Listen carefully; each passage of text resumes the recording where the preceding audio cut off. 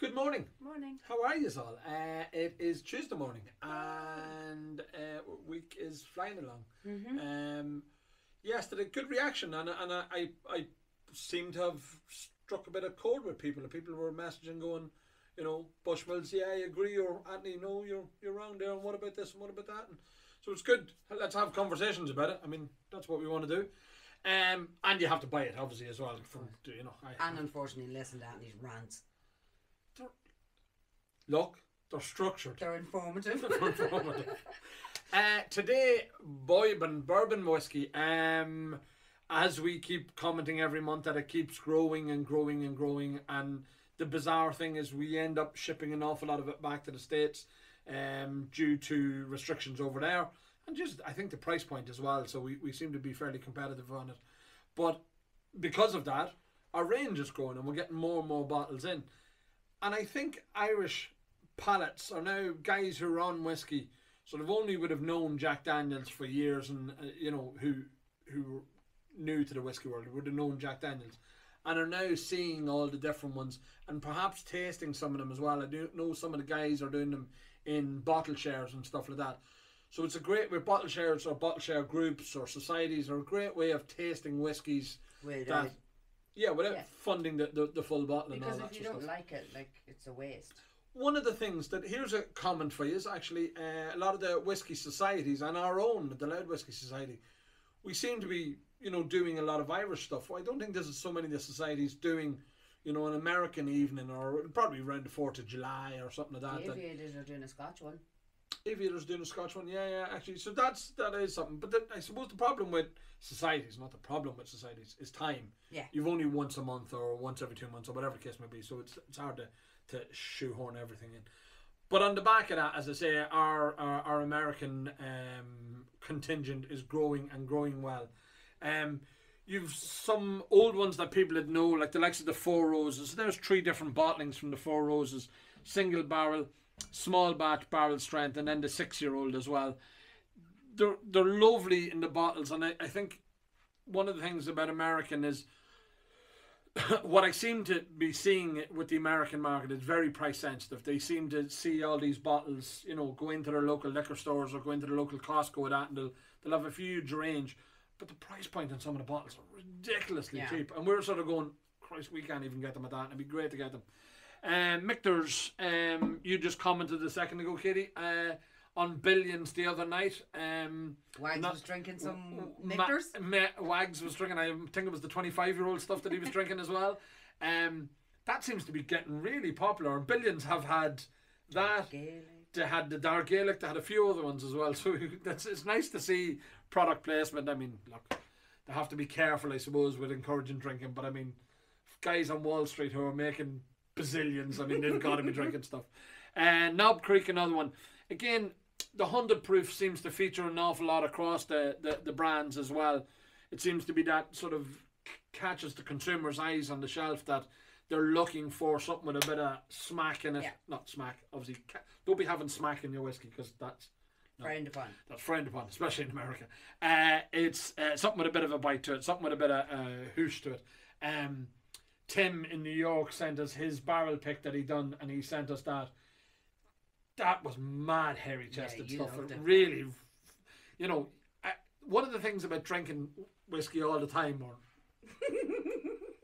I'm not an alcoholic, I swear, is that sometimes you're drinking so much cask strength and barrel proof stuff that you really have to reset yourself, and you have to go back and you have to go, hang on a second, I'll go back to a Black Bush, as I said yesterday, was one of the ones. An old Jemmy and Ginger, just to sort of reset yourself, because you start going, oh my God, or you're tasting castor and stuff all the time, and everything else tastes a bit washed out, and you're going, it's just wrong, Blanton's, as we know, Blanton's always gets a great following. We've that one there, and we've another full single barrel in behind it. You like this, will it? Yeah, I was going to hide it, but unfortunately I wasn't allowed. It's not that you're not allowed. You can buy it in the auction if you want, Katie, but you have to bid and pay with your own bloody money as well.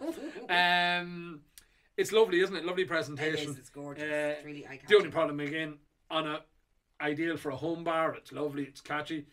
On a bar back in a busy bar, do they really want something like that? Don't know. Maker's Mark, I just think they're phenomenal.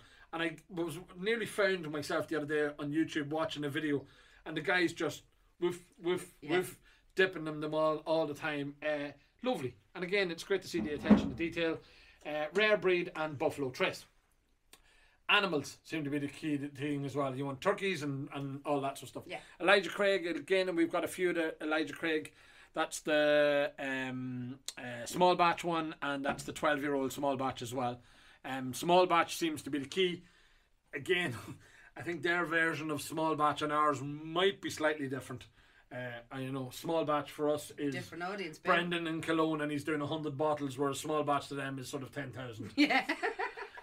Slightly different horse. Woodford Reserve, as Sinead was saying, we've got a fair few of the Woodford Reserves in this month. We've got them different presentation. You did say you like that Woodford Reserve as well. It's it's delicious. Distiller Select, gorgeous. Distiller Select, yeah, that's the one now. Here we have old Pappy Van Winkle. You can't not say it like that, can you not? You're not supposed to. Look. The Van Winkle stuff just has a hype all on its own. I mean, literally seeing the bourbon groups and the whiskey groups and all that sort of stuff when they talk about that, it is just another level. The 20-year-olds, the 23-year-olds, they just lose their life over it. 10-year-olds are doing really, really well as well. 53.5%. Yo! On your face. On my face. I don't drink alcohol sensibly. Yes. We have these two in it, and I mean they've featured in a lot of the auctions, and they are getting a bit of promo. But the reason is because the ties to Ireland. I mean, we've got the Redbreast. I mean, obviously the Redbreast is synonymous with Irish now, Irish whiskey and pot still whiskey, and Heaven Stored on a tie up with them. That is Dylan. Ding, ding, ding, ding, Dylan. And his guitar. It's bourbon matured in Redbreast Casks. Yes. You'd wonder how much influence it is bourbon. It's not Irish whiskey. Yeah. You just wonder how much influence the bourbon had. How much the Redbreast had on the bourbon, because I mean, that bourbon on its own right. I mean, buy one, crack it open. Buy one, crack it open. Have we not tasted it? No. Have we not? No. You sure? I don't know. Okay.